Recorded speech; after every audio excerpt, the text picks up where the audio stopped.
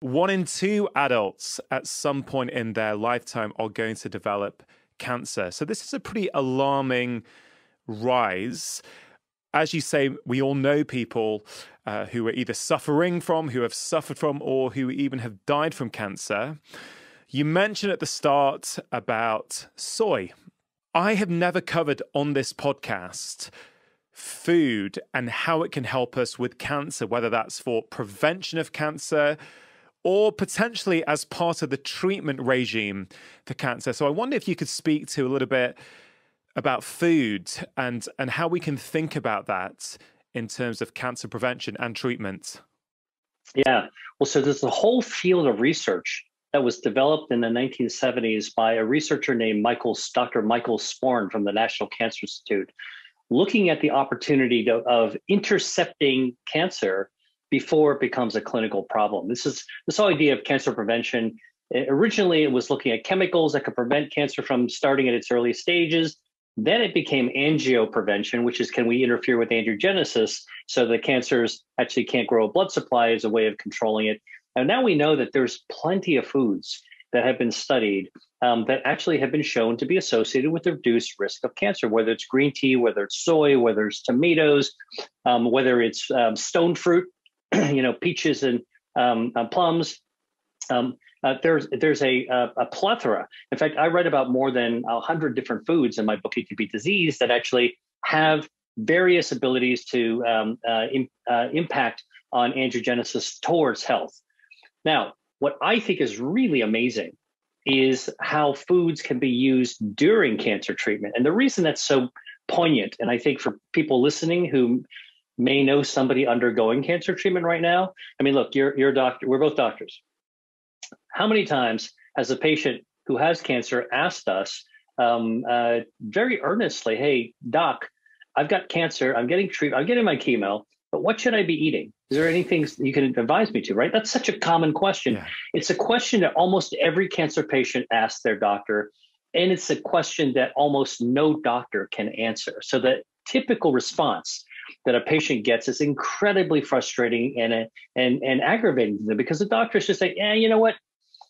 Either they say, I don't know, there's nothing out there because no evidence on food can help, or they say, go eat whatever you want, go eat some junk food or some fast food, because at least you get some nutrition. The most important thing is you don't lose weight. Well, actually, science has said both of those things are not true. Number one, actually cutting down on your caloric intake during cancer treatment actually reboots your health defenses to fight cancer.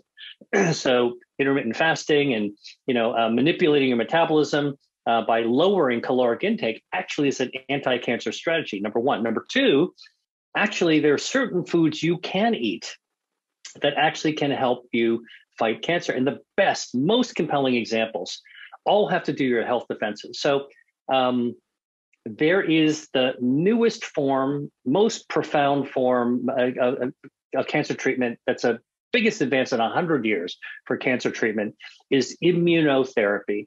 And immunotherapy, which is used everywhere, UK, North America, Russia, China, everywhere, is a new type of cancer treatment that doesn't poison the body like chemotherapy does.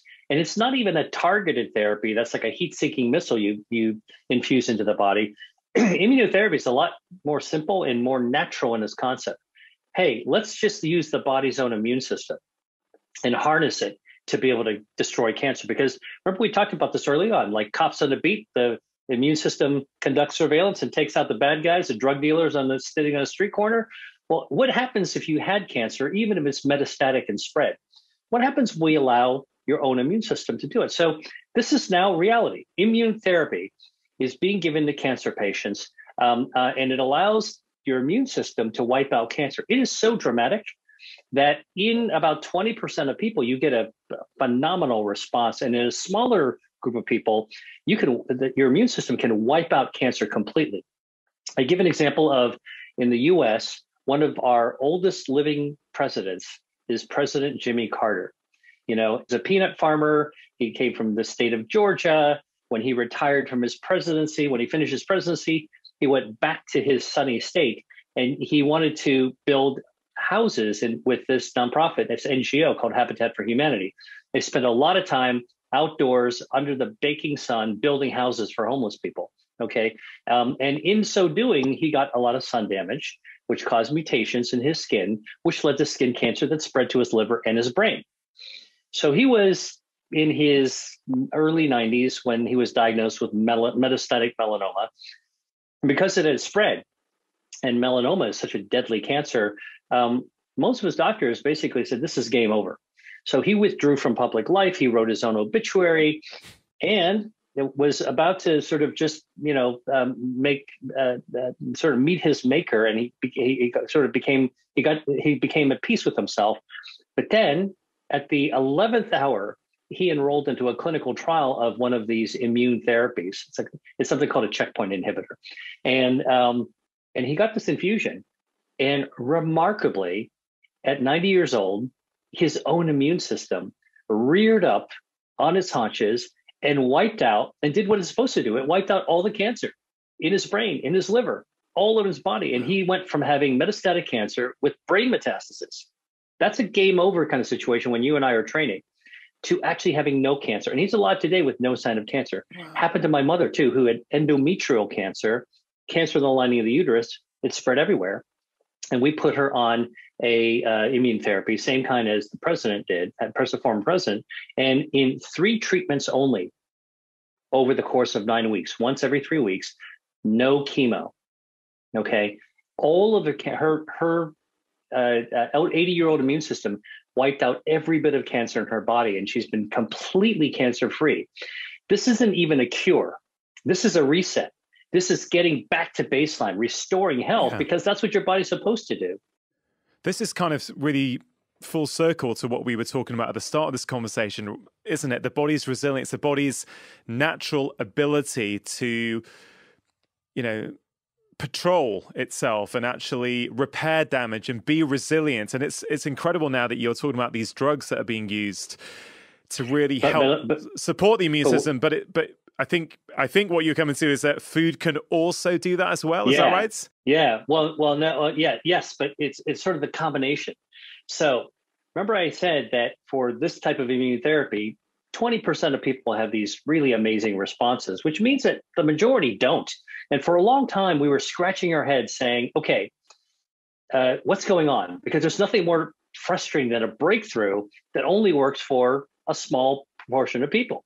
We've got to use science to figure out what makes the difference. Well, so one of my colleagues, Dr. Laurence Zipvogel in Paris, she's at the Institut Gustave Roussy, which is one of the big cancer research centers of Europe, looked at 200 patients with different types of cancer, all getting immune therapy. And she looked at compared every dimension that she could between people who responded and people who did not respond very well to immunotherapy. And you know what she found? The difference was one bacteria in their gut. It wasn't genetics, it wasn't body size, wasn't obesity, it wasn't concomitant disease. It was actually one bacteria. That bacteria is Akkermansia muciniphila. Now, this is out of the 39 trillion bacteria in the body. This one has been studied and it's stuck out. It's kind of like finding a fossil in the hillside. There's probably a lot of fossils, but she found this one. This bacteria was present in responders. And if you had this, you responded to immune therapy and had a better outcome with cancer. And if you didn't have it, man, your outcome was not good. So how do you get this bacteria to grow? Well, it turns out it's all about your diet, because there's no probiotic you can take for Akkermansia. Akkermansia can be grown. You can grow Akkermansia in your gut by having by eating foods that help your gut secrete mucus. Now, that sounds disgusting to a lot of people. It's gross, mucousy gut. But in fact, our gut naturally secretes mucus, just like our mouth normally secretes saliva. And this bacteria, Akkermansia, its full name is Akkermansia is just its first name. Its last name is muciniphila. So Akkermansia muciniphila means it loves to grow mucus. Yeah. So when you actually eat foods like pomegranates, or pomegranate juice, or cranberries, or Concord grapes, or the juice from these, it prompts your gut to secrete healthy mucus. It's kind of like fertilizer in the soil. Your garden's going to love to grow better. That Akkermansia grows there. It actually makes you a responder. So that actually is a difference of how foods can make the difference in one bacteria. Now, 2 weeks ago, a landmark paper was published in the journal Science, which is one of the big, credible scientific journals, major scientific journal. This is like an 80-person study led by MD Anderson Cancer Research Center in the United States with the National Institutes of Health. And they looked again at melanoma that had spread, people getting immunotherapy. And they found that they found the second bacteria of responders. It's called Ruminococcus. All right. Now, I encourage your listeners not to stress out about remembering these fancy names. It's kind of like when you go to a museum, go to the dinosaur hall, you're not going to remember the Latin names of all the dinosaurs. You're going to remember, man, that was pretty cool. That big one. Yeah, it's called T-Rex, but you don't need to remember all the Latin names. So Ruminococcus is part of a responder profile for immunotherapy. And what they wanted to find out is what dietary intake was correlated with this healthy bacteria with a good outcome. And it was dietary fiber. And what they found is that those people who ate more dietary fiber had more Ruminococcus and had a better response. So how much fiber? They calculated it. They calculated for every 5 grams of fiber per day, they got a 30% decrease in mortality. 30, okay, on immunotherapy. Now, what's 5 grams of fiber a day? That's how much you get, 5 grams of fiber in an average size pear. That's all you need to eat a day to make this difference. Now, think about that. If you had melanoma and if you were getting immunotherapy, your doctor's probably not telling you yet to actually eat fiber. But this is the nature of breaking research in food as medicine. It's not food versus medicine. I'm not on a hilltop waving a thing of kale saying everybody should forget about their medicines and don't go to your doctor anymore. What I'm saying is that food plus medicine, it is another powerful tool in the toolbox. And people with cancer need to know that. Yeah, they really do. And you remind me of a story I've heard you share, I think in an interview I saw of yours in the past, where there was a patient who was due to have some immunotherapy and you checked out her stool and found out that she had no Akkermansia muciniphila. So you halted things. For 3 weeks, you encouraged these kind of foods. That went up and she responded perfectly. Is that an accurate reflection of that story? Yeah, that you captured it exactly. And so I think that, as we move into the future, we're going to be putting together this puzzle that, it's almost like we've seen what we need to do for years. We intuitively, we've known that foods can help us get better, that foods and medicine have got to work together. Why do cancer patients ask that question? Because they know inherently there's got to be something there. And so one of the things that I'm really committed to doing, in my career is trying to up the level that doctors actually have to be able to take the latest science and answer those patient questions. Like, patients don't really want to know all the mumbo jumbo, the scientific details. They're not equipped in many cases to really go into that level of detail. But doctors need to be sophisticated enough. If you can understand how an immunotherapy works, which is pretty complicated, then you need to be able to understand how a food works. Yeah. I mean, I think you've done a wonderful job from what I've seen over the last years of spreading the word about this. Your book, Eat to Beat Diseases, I think it's a wonderful read for anyone, public or doctors, to learn more about what kind of foods can help them. I think there's over 200 foods in there that you've detailed. Is that right? Yeah, that's right. There's over 200 foods. So this whole idea that our body craves diversity. Our health defenses respond to so many different foods. So I basically put together a catalog of more than 200 foods that activate one or more or multiple health defenses. And the wonderful thing, and this is really one of the sort of the take-home messages I want your viewers and listeners to have in here, that the foods that activate our health defenses taste great. Many of them are part of traditional food cultures, Mediterranean cultures, Asian cultures. So you don't have to fear your food anymore for health. We don't have to think about taking away all the foods that we love to eat.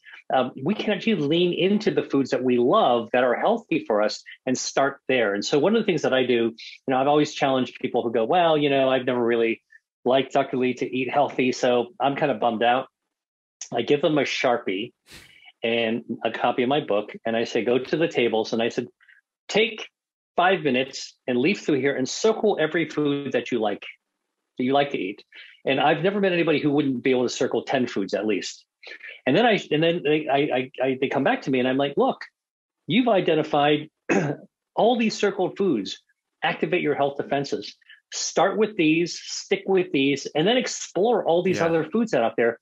That's the best way to enrich our lives and our health at the same time. Yeah, and this knowledge you give people, Dr. Lee, is very empowering, because it could be that person who does that and circles these foods goes, oh, I'm already having like mushrooms and beets. I'm already eating foods. And even that just reframes it in their mind that they're already using food as medicine for their body. You mentioned cancer patients. Of course, they want to know what else they can do, whether it's cancer or anything. Patients want to feel a sense of agency over their health and their life, right? So, no one does well when they think, well, I can't do anything. I just need to leave it up to that treatment or that doctor. We all like to feel that we're sort of playing a role and participating in our health. So I think your work and research and your books and these masterclasses you run on your website, I think are so helpful at giving people that agency. When it comes to cancer, Dr. Lee, there's a lot now about sugar and cancer. And I think this is where there's a bit of complexity around food, because some of these foods, of course, let's say kiwi fruit or, pomegranate juice or the sort of foods you're talking about, of course, some of them can raise our blood sugar. Some of them do contain degrees of sugar. I know they come with lots of other ingredients as well, but how can you help us look at that? What's the relationship between sugar and cancer? And then how does that impact the foods that we consume? Yeah, it's a great question. And I get asked this a lot.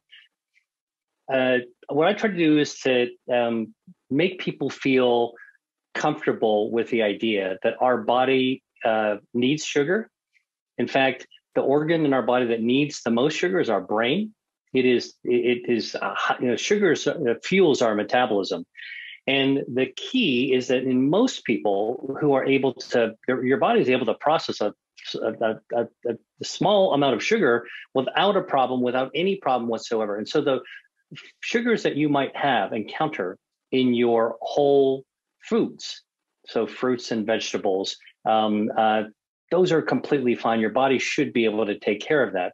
It's the sugars that are dangerous for diseases and the sugars that damage your microbiome, that spark inflammation, that can even damage your DNA. That's the concept of added sugar. So it's a can of soda that's got 10 tablespoons of added sugar to it to make it really sweet. No human body can tolerate that over any period of time. And so what I try to say is that, like, it's so easy, so tempting when it comes to something like sugar to go for that all or nothing approach.